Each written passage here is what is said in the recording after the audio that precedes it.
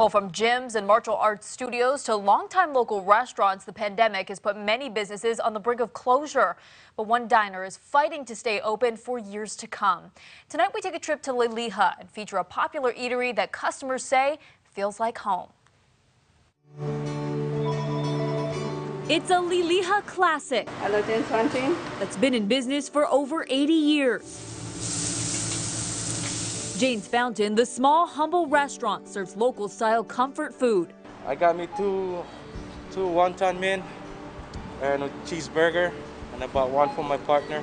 But it's not just the affordable prices and home cooking that attracts customers. Some people may say it's dingy, whereas people who've grown up used to the place, it reminds them of the past.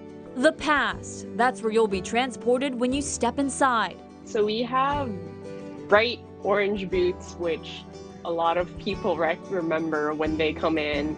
And we have a jukebox that uses 45s. Bronco Woodland has been a loyal customer for 15 years. He says that's what makes Jane's Fountain so special. You don't see too much place like here. The price is right for what you buy. I don't know, all I can say is just like home cooking.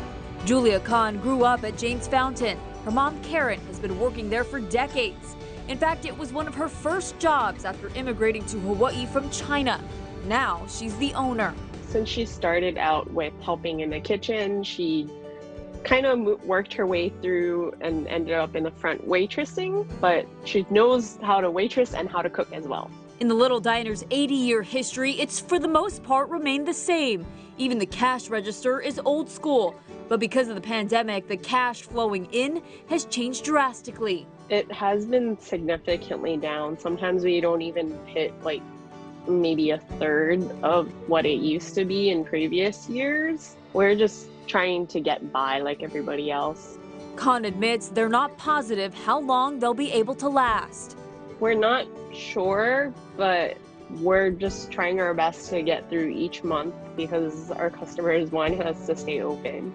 Customers like Woodland say locals need to support businesses like Jane's Fountain to keep them around for years to come. This is where I come and eat. This is where I order my food. And of course, there's no place like here. To me, it's no place like here. It's like home. Every takeout order truly does count. Now, they don't have an online ordering option, so you can either call ahead or just swing by in person.